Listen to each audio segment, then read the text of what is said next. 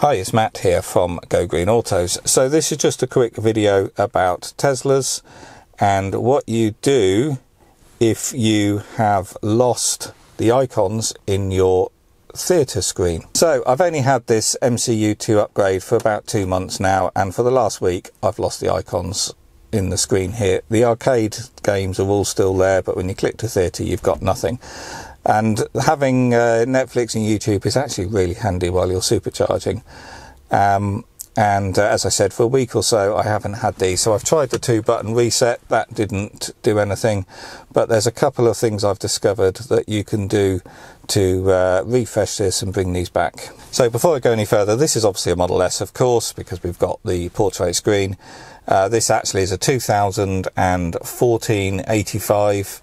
And obviously I've had this MCU2 upgrade because originally they didn't have these functions. But this same issue I've seen with the theatre mode disappearing happens across all the Tesla range. So there are 2 ways I've discovered of fixing this. Firstly, you can change the language. So go to display and touchscreen language, and you could change that to a different language. And apparently that brings it back. You then got to toggle back to your language, obviously English in this case. And apparently that will work. I haven't tried either of these methods yet because obviously this is the first time I've had this, and I'm doing this live while I film it.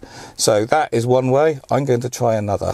So the other way is to enable the Monty Python Easter egg, because that introduces a new app in the theatre and does that sort of refresh and brings everything back.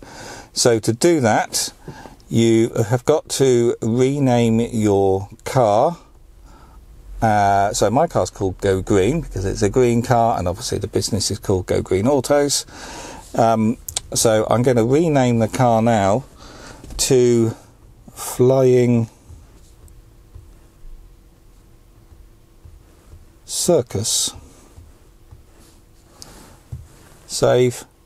And there's the Monty Python Easter egg.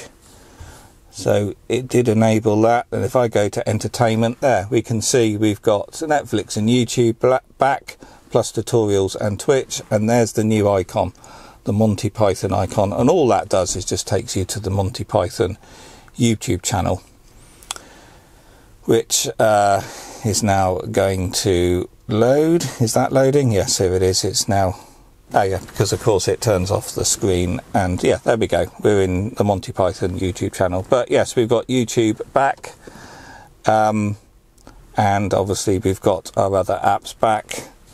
So all I'm going to do now is to go back to here and rename the car back to what I had.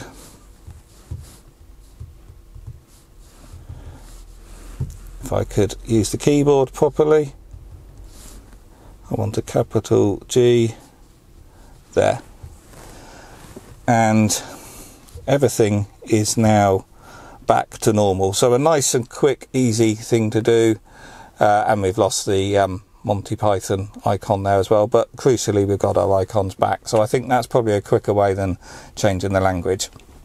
But anyway, next time this happens, I'll try the language trick to see whether that works. So as always, do click the thumbs up icon on YouTube, or the button, because that really does help other people find the channel, and do subscribe if you haven't done, because plenty of other EV videos are coming soon.